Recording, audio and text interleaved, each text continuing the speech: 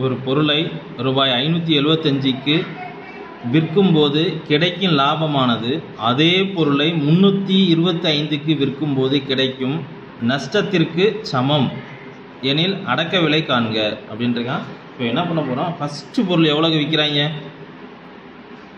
எவ்வளோக்குன்னா 575க்கு கிடைக்கும்போது விற்கும்போது கிடைக்கும் லாபமானது 325 ரூபாய்க்கு விற்கும்போது நஷ்டத்திற்கு சமம்ட்டான். அப்போ இதை நான் விற்கும்போது அப்படின்னா அப்போ இதோட லாபமும் இதோட நஷ்டமும் என்னது சமம்.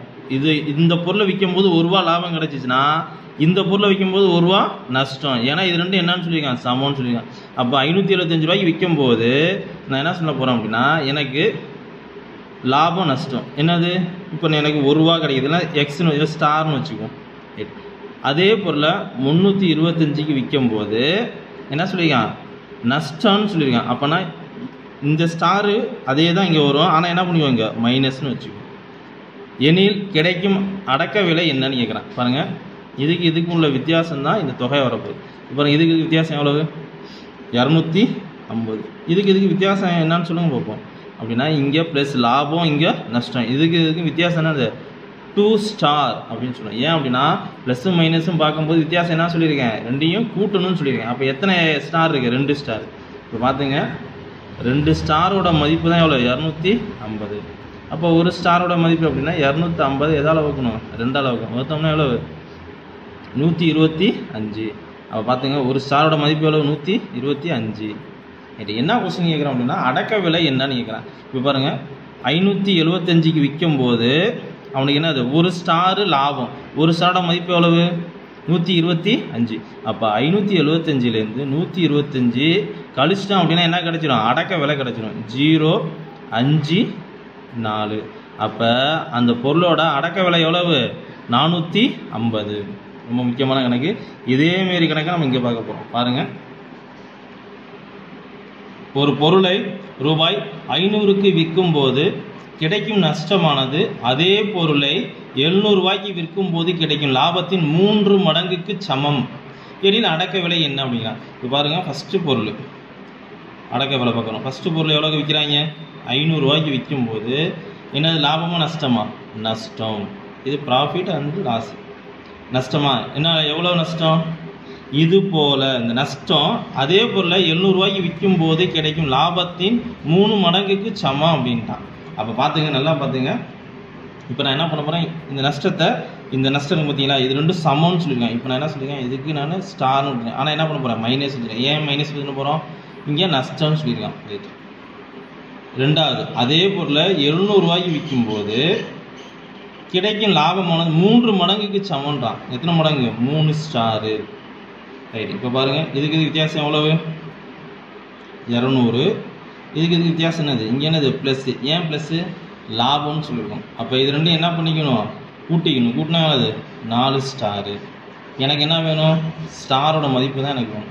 அப்போ பார்த்தீங்கன்னா 200. அப்போ ஒரு ஸ்டாரோட மதிப்பு எவ்வளோன்னா 200 எதால் வகுக்கணும், 4ஆல். 5×20. அப்போ பார்த்தீங்க அப்படின்னா ஒரு ஸ்டாரோட மதிப்பு எவ்வளவு, 50. இப்போ நான் அடக்க விலை கண்டுபிடிப்பேன். 500 ரூபாய்க்கு விற்கும்போது என்னது எனக்கு என்ன கிடைக்கிது, நஷ்டமாகுது. அப்போ பார்த்தீங்க அப்படின்னா 500 ரூபாயோட நம்ம என்ன பண்ணிக்கணும், நஷ்டமாதா. அப்போ அதை கூட்டினா தான் என்னது அடக்க விலை. ஒரு ஸ்டாரா, அப்போ 50 என்ன பண்ணிக்கணும், கூட்டிக்கணும். ஏன் கூட்டணும், நஷ்டம் ஆயிடுச்சு. அப்போ அந்த நஷ்டத்தை கூட்டினா தான் அடக்க விலை வரும், 055. அப்போ அந்த பொருள் அடக்க விலை எவ்வளவு, 550. ஒரு பொருளை ஒரு குறிப்பிட்ட அளவு விற்பனை செய்வதன் மூலம் 10% லாபம் கிடைக்கிறது. அதே பொருளை 10% குறைவாக வாங்கி 20% லாபம் கிடைக்கும் வகையில் விற்பனை செய்தால் முன்பு கிடைத்த விற்பனை தொகையை விட 10 ரூபாய் குறைவாக கிடைக்கிறது. விற்பனை முன்னாடி விற்ற தொகையை விட எவ்வளோ கம்மியாக இருக்குங்கிறான், 10 ரூபா குறைவாக கிடைக்கிறது. எனில் பொருளின் அடக்க விலை என்ன. இந்த கேள்வியெல்லாம் பார்த்தோம் அப்படின்னா group 1, group 2 interview question, bank exam question தான் கேட்பான். புரியுதுங்களா. இது ரொம்ப எளிமையான முறையில் போகிறோம். இப்போ இதை பார்த்தோம் அப்படின்னா ஃபஸ்ட்டு நம்ம இதுலேருந்து ஆரம்பிக்க போகிறோம். 10%. இது நம்ம எப்படி எழுதுவோம், 10/100, ஒரு 0 அடிச்சிட்டோம், 1/10. இதான் என்னது அடக்க விலை, இது என்னது லாபம். இப்போ நான் இதை பார்த்தோம் அப்படின்னா இது ரொம்ப எளிமையாக முறையில் போட போகிறேன். சிபி, ஆனால் சிபினா என்னது அடக்க விலை. இது பார்த்தீங்கன்னா ப்ராஃபிட் லாஸ், லாபம் நஷ்டம். எஸ்பி அப்படின்னா விற்ற விலை முதல் பொருள், அந்த பொருளை 10 ரூபா, அடக்க விலை எவ்வளவு 10 ரூபா. இது வந்து என்னது லாபம், 1 லாபம். அப்போ எவ்வளோ விற்றுருப்பான் 11 ரூபாய்க்கு விற்றுருப்பான். இது வரையும் பார்த்தீங்கன்னா ஒரு ஸ்டேட்மெண்ட் முடிஞ்சு. அதே பொருளை 10% குறைவாக வாங்கியிருப்பார். அப்போ பார்த்தீங்கன்னா 10% நம்ம எப்படி எழுதுவோம்,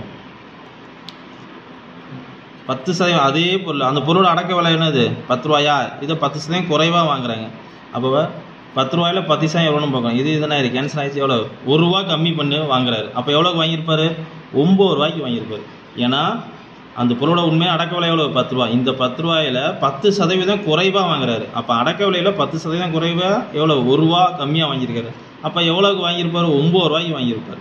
ரைட், இது முடிச்சு அடுத்து அதை 20% லாபம் கிடைக்கும் வகையில் இந்த இதில் 20%, 9 ரூபாயில் 20% எவ்வளோன்னு பார்க்க போகிறோம். ஒரு 0 ஜோடிச்சிட்டோம். 9 2 18/10, ஒரு சாணம் தள்ளி புள்ளி குத்தமாக 1.8. அப்போ 9 ரூபாயில் 20% லாபம் கிடைக்கிறது எவ்வளோ அப்படின்னா 1.8 ரூபா அதிகமாக கிடைக்கிது. அப்போனா எவ்வளோக்கு விற்றுருப்பாங்க 9 ரூபாயிலேருந்து 1.8 என்ன பண்ணிக்கணும் கூட்டி, அப்போ 10.8. இதுவரையும் அவன் சொன்ன ஸ்டேட்மெண்ட்டாக முடிஞ்சிடுச்சு. 20% லாபம் கிடைக்க வகையில் விற்பனை செய்தால் முன்பு கிடைத்த விற்பனை தொகையை விட, விற்பனை தொகை தானே இது ரெண்டுக்கும் உள்ள வித்தியாசம் எவ்வளவு 10 ரூபான்றான். அப்போ இதுக்கு வித்தியாசம் எவ்வளவு 0.2. இந்த தொகை தான் எவ்வளவு 10. இப்போ கொஸ்டின் என்ன கேட்குறான், எனில் பொருளின் உண்மையான அடக்க விலை. இந்த இடத்துல ஒரு வார்த்தை வரும், பொருளின் உண்மையான அடக்க விலை என்ன. உண்மையான அடக்க விலை எது, இதுதான் 10 தான். அப்போ 2 பங்கு 0.2 பங்கு எவ்வளவு 10 ரூபா அப்படின்னா 10 பங்கு எவ்வளவு அப்படின்னா கண்டிப்பாக இதோட என்ன தான் இருக்கும், அதிகமாக தான் இருக்கும். இதில் எது அதிகம் 10 மேலே போட்டுருவோம். 0.2 × 10. இப்போ பார்த்தீங்க அப்படின்னா இது என்ன பண்ணுவோம் அப்படின்னா கீழே என்ன இருக்குது ஒரு புள்ளி இருக்கா. அப்போ இது முழு என்ன மாற்றணும் அப்படின்னா மேலே ஒரு 0 சேர்த்துக்கணும். அப்போ பார்த்தோம் அப்படின்னா பைத்தி எவ்வளோ 100 × 10 சேர்த்துக்கிறோம். ஏன்னா இது முழு நம்பர். கீழே ஒரு புள்ளிக்கு அப்புறம் ஒரு ஸ்தானம் இருக்குது. அப்போ 2 1 2 I 2 10. அப்போ எவ்வளவு 500. அப்போ பொருளின் உண்மையான அடக்க விலை எவ்வளவு 500. ரொம்ப ரொம்ப ரொம்ப முக்கியமான கணக்கு. ஒரு பொருளை ஒரு குறிப்பிட்ட அளவு விற்பனை செய்வதன் மூலம் 10% நஷ்டம் ஏற்படுகிறது. அதே பொருளை 20% குறைவாக வாங்கி 40% லாபம் கிடைக்கும் வகையில் விற்பனை செய்தால் முன்பு கிடைத்த விற்பனை விலையை விட ரூபாய் 55 அதிகமாக கிடைக்கிறது. எனில் பொருளின் அடக்க விலை என்ன. போன கணக்கு செஞ்ச அதே மாதிரியே செய்ய போகிறோம். இப்போ பார்ப்போம் அப்படின்னா 10% என்னது நஷ்டம். நஷ்டத்தில் தான் என்ன பண்ணுறான், ஒரு பொருளை ஒரு குறிப்பிட்ட அளவுக்கு விற்பனை செய்வதன் மூலம் 10% நஷ்டம் ஏற்படுகிறது. அப்போ இது எப்படி தான் நம்மளோட மெத்தடில் போட்டுருவோம். ஒரு 0 அடிச்சிட்டோம். 1/10. இதான் வந்து என்னது அடக்க விலை. சிபி இது என்னது நஷ்டம். அப்போ நம்மளுடைய இதுக்கு எழுதிடணும் சிபி ப்ராஃபிட் லாஸ். பினா ப்ராஃபிட், இல்லைன்னா லாஸ், லாபம் நஷ்டம். எஸ்பி அப்படின்னா விற்ற விலை. இது முதல் ஸ்டேட்மெண்ட். என்ன சொன்னீங்க, அடக்க விலை எவ்வளவு 10 ரூபா. எவ்வளவு லாஸு இங்கே 1 ரூபா லாஸ், 1 ரூபா லாஸ். அப்போ மீதி எவ்வளோக்கு விற்றுருப்பான் 9 ரூபாய்க்கு விற்றுருப்பான். இது வரையும் முதல் ஸ்டேட்மெண்ட் முடியும். அதே பொருளை என்னது நல்லா நினச்சிங்கன்னா அதே பொருளை 20% குறைவாக வாங்கியிருக்காரு. அப்போ அடக்க விலை எவ்வளவு 10 ரூபாய்க்கு முன்னாடி வாங்கினது இப்போ என்னது 20% குறைச்சி வாங்குறாங்க. அப்போ 10 ரூபாயில் 20% குறைச்சி வாங்கினா எவ்வளோ 2 0 அடிச்சிட்டோமா 2 ரூபா குறைச்சி வாங்குறாங்க. அப்படியே எவ்வளோக்கு வாங்கியிருப்பாங்க 8 ரூபா. இந்த ஸ்டேட்மெண்ட் படி எவ்வளோ வாங்கியிருப்பாங்க 8 ரூபாய்க்கு வாங்கியிருப்பாங்க. இது முடிஞ்சு போச்சு. அடுத்து அதை வாங்கி 40% லாபம் கிடைக்கும் வகையில் எதில் இந்த 8 ரூபாயில் லாபம் 40% எவ்வளோன்னு பார்க்க போகிறோம். 8 ரூபாயில் 40% எவ்வளோ முடியும் பார்க்க போகிறோம். முடிச்சிட்டோமா. 8 4 32 கீழே 10 ஒரு ஸ்தானம் தள்ளி புள்ளி ஊற்றணும் 3.2. அப்போ எவ்வளோ 8 ரூபாய்க்கு வாங்கி எவ்வளோ லாபம் கிடைக்கணும் 3.2 ரூபா என்ன பண்ணும் லாபம் கிடைக்கணும். அப்போனா எவ்வளோக்கு விற்றுருப்பாங்க 11.2. புரியுதுங்களா. ரைட். இப்போ இது வரையும் முடிச்சிட்டான். இப்படி செய்யும்போது முன்பு கிடைத்த விற்பனை விலையை விட இதான் முதல் விற்பனை எவ்வளோ 9 பங்கு, ரெண்டாவது செஞ்சால் 11.2. இதை விட எவ்வளோ அதிகமாக இருக்குங்கிறான் 55. அப்போ இதுக்கு உள்ள வித்தியாசம் தான் இந்த 55. அப்போ இதுக்கு வித்தியாசம் எவ்வளவு 2.2 பங்கு தான் எவ்வளவு 55. இப்போ என்ன கொஸ்டின் கேட்குறான், எனில் பொருளின் உண்மையான அடக்க விலை. உண்மையான அடக்க விலை யார் 10 பங்கு. 10 பங்கு எவ்வளோன்னு கேட்குறான் அப்படின்னு. அப்போ 2.2 பங்கு 55 அப்படின்னா 10 பங்கு எப்படி தான் இருக்கும் அதிகமாக தான் இருக்கும். இதில் எது அதிகம் 10 தான் அதிகம். 2.2 55. கீழே புள்ளிக்கு அப்புறம் எத்தனை ஸ்தானம் இருக்குது ஒரு ஸ்தானம் இருக்கா. அப்போ நம்ம என்ன பண்ணோம் மேலே ஒரு 0 சேர்த்தோம் அப்படின்னா முழு நம்பராக மாறிடும். அப்போ இதை பார்த்தோம் அப்படின்னா 22 மாற்றிட்டு கீழே மேலே என்ன சொல்லிங்க ஒரு 0 சேர்த்துக்கணும். இப்போ பார்த்தீங்கன்னா 11 வாங்கி போடு.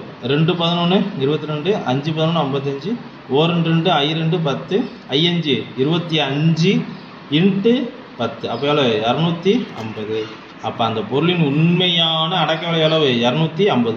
இந்த 2 கணக்குக்குள்ளே ஏதாச்சும் ஒன்று நமக்கு வரும்.